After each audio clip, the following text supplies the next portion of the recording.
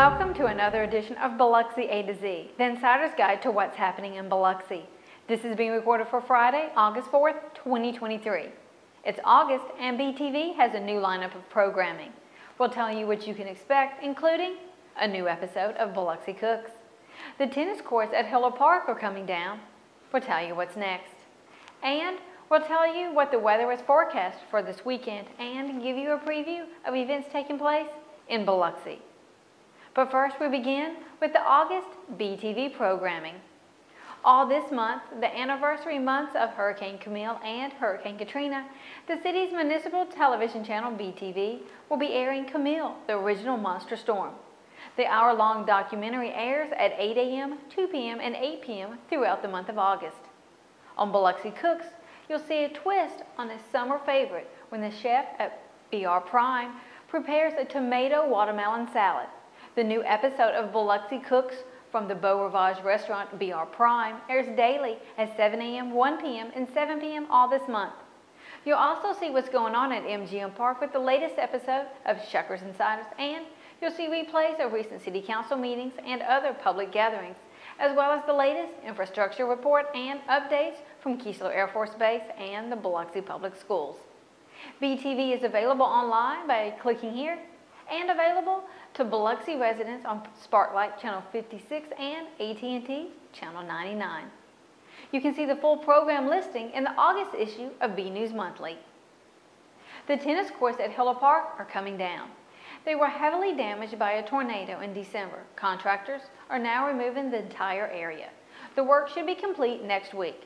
Or what's next? Well, the courts were built on the spring, so for now, the Biloxi Parks and Recreation Department will make the area a green space.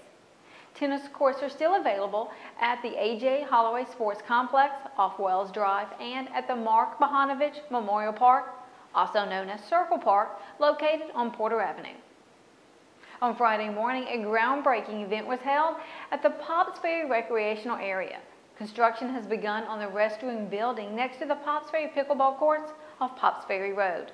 The $142,000 project will include 2 restrooms, a drinking fountain, and a locker room. The Biloxi City Council held 2 meetings on Tuesday at Biloxi City Hall. A budget meeting followed by a regularly scheduled meeting. The public meetings were streamed live and recorded. To see recordings, visit online at biloxi.ms.us. Click here, then click here.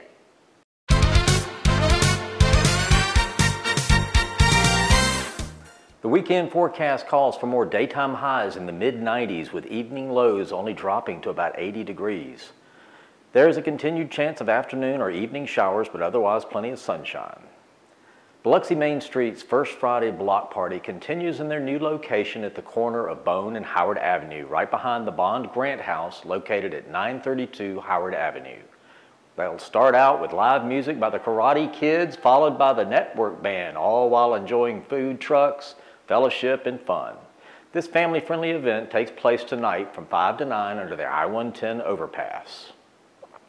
Soccer, football, and cheer registration will take place on Saturday from 9 a.m. till noon at the Donald M. Snyder Community Center located at 2520 Pass Road. And while you're there, remember to get information on the football and cheer parent meeting that is scheduled for next Wednesday, August 9th. Retailers can attend the Biloxi Wholesale Gift Show and experience over 250 booths with manufacturers from 15 states and a huge selection of new and trendy merchandise, including holiday, home decor, garden accessories, jewelry, apparel, and much more. The Biloxi Wholesale Gift Show begins Saturday at the Mississippi Coast Coliseum and Convention Center. And to beat the summer heat, you can head over to the Ground Zero's Blues Club and experience some of the most prolific blues legends and blues masters in the world. Tickets to the events mentioned are available by visiting the various venues' websites. To see a list of what's happening throughout the month, check out the Biloxi Community Calendar in the new August issue of B News Monthly. It can also be viewed on the city's website by clicking here. We leave you today with views of palm trees, white sand, and the I-110 loop. Have a great weekend, and we'll see you again next week.